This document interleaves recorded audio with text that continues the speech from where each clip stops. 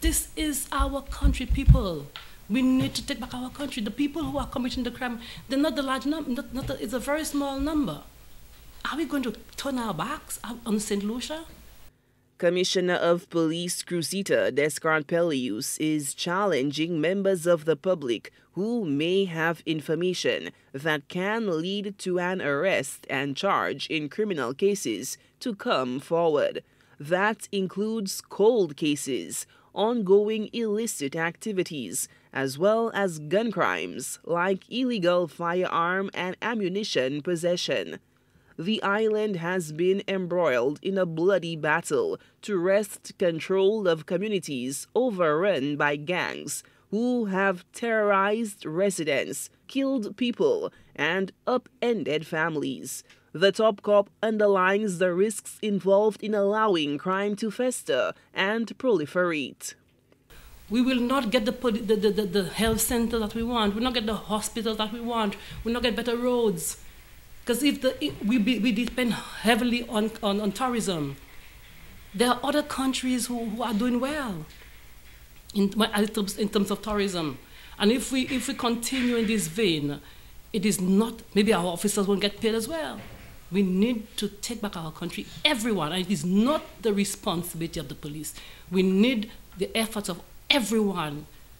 The Royal St. Lucia Police Force, for its part, has established a crime hotline at 555 for anonymous reporting. The law enforcement agency has gone a step further by rewarding anyone who chooses to share important information that could result in the arrest of offenders. Put in place some code, a special code, so when you give the information, whilst we mentioned giving you some compensation if you give volunteer information, there is a particular code in place. We have it a way where persons will not know who are the ones volunteering the information. There is a code in place, so when you give the information, you'll be given a code and you could determine whether it's a priest.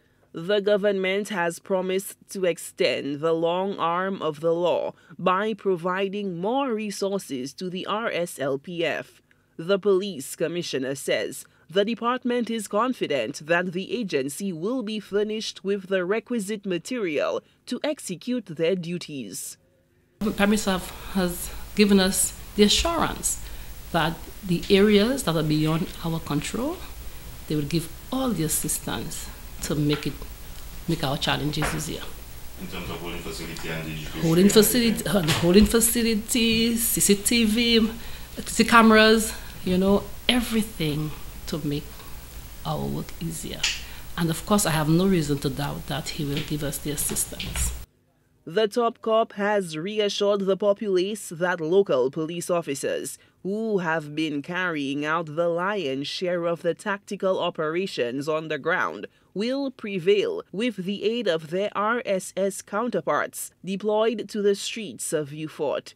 The veteran law enforcement officer has expressed faith in the police, the government, religious groups, businesses, and everyday citizens in the latest effort to take back the streets of St. Lucia from the clutches of callous criminals. Solange Alfred, HCS News Force.